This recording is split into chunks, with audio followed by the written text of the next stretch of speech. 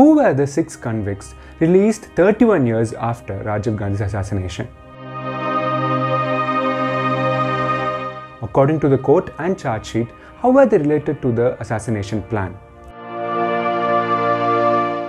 And on what basis they are being released after 31 years?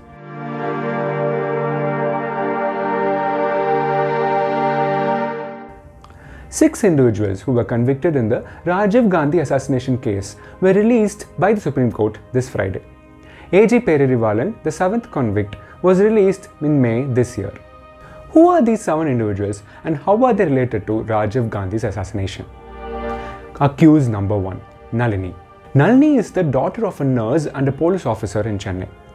Among the 7 convicts, Nalini was the only person who was present at the assassination plot, the Sri Perambuttur rally where Rajiv Gandhi was killed. Nalini's confession statement in 1998 said that she hosted two Sri Lankan women, Danu and Shubha. Danu was the one who wore the suicide vest during the attack. Nalini was also accused for taking the 2 women for buying clothes which they were wearing during the assassination and also knowing the plan in advance and also for taking them to the rally. Justice K.T. Thomas of the Supreme Court, who disagreed with Nalini's death sentence, said that only at Sri Perambuttur rally, Nalini realized that Danu was going to kill Rajiv Gandhi. K.T. Thomas also said that Nalini could not have withdrawn from the plan because she knew Santhan and Srivarasan would kill anyone who did not stand by them. Accused number 2, Santhan. Charge sheet said that Santhan was a member of the LTTE's intelligence wing and was also close to Srivarasan, the mastermind of the assassination. Srivarasan suggested Santhan to continue his studies in Madras, and so in February 1990, Santhan got his admission in Madras Institute of Technology. His educational and living expenses were taken care of by LTTE. Accused number 3, Murugan. Murugan, being a Sri Lankan national, was a hardcore LTTE activist. As per the prosecution, Murugan was a member of the Suicide Squad from January 1991. He was sent to India by LTTE leader Pottu Amman for drawing sketches and taking photographs and videos of key locations in Chennai. In Nalini's biography, Nalini has said that she knew Murugan through her brother Bhakyanathan, and eventually she fell in love with him. According to the case, Murugan knew about the arrival of Shubha and Danu from Srivarasan. Supreme Court order said that his role in the killing was very active and direct.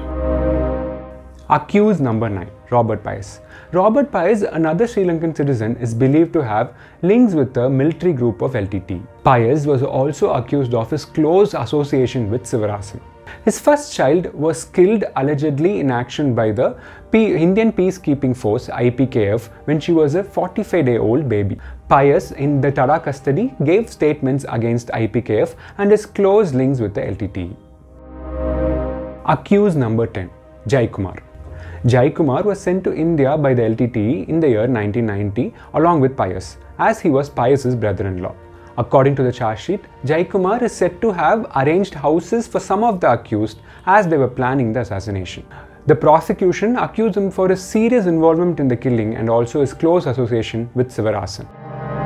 Accused number 16, Ravichandran. Ravichandran is an Indian national who was close with the Tamil Eelam movement in 1990. Ravichandran is said to have close links with the LTTE leaders even before the armed group was actually formed. He was allegedly told by LTTE leader Pottu Amman to help Srivarasan in Madras with sheltering and helping them to escape after the assassination. And the last convict is Perarivalan. The Indian Express has made an exclusive video on Perarivalan and the link is given in the description. Based on Tamil Nadu government's recommendation and an appeal from Sonia Gandhi, all their death sentences were reduced to life imprisonment. And after a very long legal battle by the state government, the union government, the governor and the president of India, all of them were released.